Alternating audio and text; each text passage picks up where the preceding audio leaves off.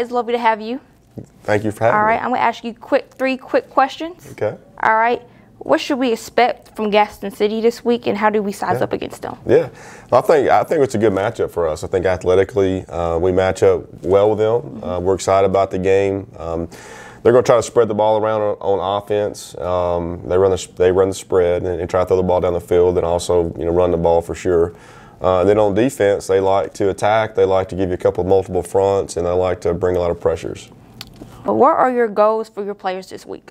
Well, the biggest thing for us is just to improve. We're looking for elite competitors, guys that want to compete from start to finish, guys that we're going to do what we coach to do. I think we've had 2 really good weeks of practice, and it's time for us to transfer what we're doing in practice to the game field. All right. Lastly, since it is an away game, how do you encourage your players since there's not going to be that many fans present?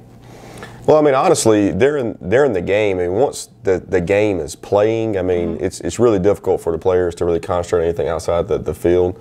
But the biggest thing for us, regardless if we're playing in a parking lot, we need to play better football. So our thing this week's all about execution, us playing with greater energy from start to finish of the game. All right. Thank you guys, and let's go on to our players.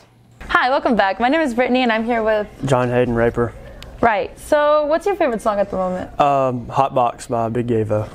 If you could wake up and speak any language fluently, what would it be? I would speak English. What's your celebrity crush? Ariana Grande. And finally, what are your plans for graduation?